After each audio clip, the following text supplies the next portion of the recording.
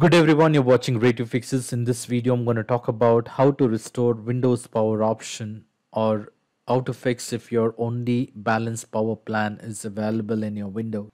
Computers have different power states and these power states are classified as S0, S1, S2 and S3 etc.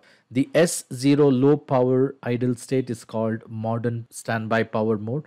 In this state, systems can switch from a low power state to a high power state very quickly. Computer systems that supports the S0 modern standby mode do not use the power mode S1 to S3. Hence, due to this, only the balanced power plan is available in the control panel. Now, to fix this issue, you will have to go ahead and disable the modern standby mode S0. Now, the first thing what you can do is you can check what type of power plan is enabled on your computer. Now, to do this, you will have to open command prompt on your computer. So in the search window, you may go ahead and type CMD. Once you have the best match for command prompt, you can do a right click and then do a run as administrator. In case if you get a user access control prompt, you may click on yes or continue on the screen. Once you have the command prompt open, you will have to go ahead and type the command powercfg space /A. I will also mention this command in the video description. You can copy and paste it here. Once you have this command, hit enter. Now under the standby state, you would see power state here. In my case, S3 power state is being enabled, but in case if you don't have the balanced power plan available in your Windows, it is highly possible that you have S0 power state enabled on your computer. So if you have a S0 power state, what you will have to do is you will have to close the command prompt on your computer. And you will have to go ahead and disable the S0 power state. To do this, you will have to make some registry changes. So you will have to open the registry editor. You can do a right click on the start button and then click on run. In the run window, you may go ahead and type regedit and then click on OK. In case if you get a user access control prompt, you may click on yes or continue on the screen. Now, while you're making registry changes, please make sure you follow the steps correctly.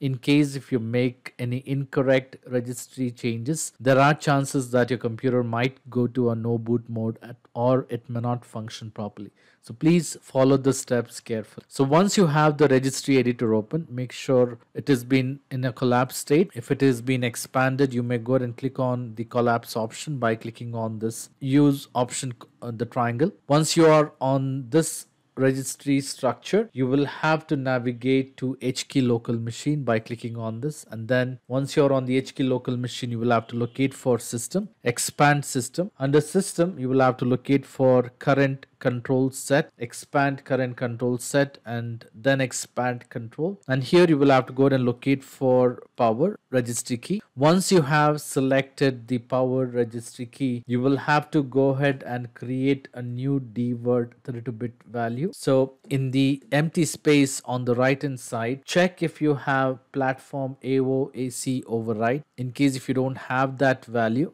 you will have to go ahead and create it. So you can do a right click and then click on new and choose the option which says dword 32-bit value and go ahead and type the name as platform AOAC override and hit enter. Once you have created this registry entry, make sure the value has been set to 0. To do this, you will have to do a right click and then click on modify and make sure the value is being set to 0. Now in case if you have the value 0 means that the power state S0 mode is being disabled. If it is 1, it means that power S0 state is enabled. So make sure it is 0. Once this is done, you may go ahead and close the registry editor and then restart your computer. Once you restart your computer, you will have to open command prompt. You can click on the search and in the search you may go ahead and type CMD, run as administrator. Do a right click on command prompt, run as administrator. When you get a user access control prompt, you may click on yes or continue on the screen. Now to enable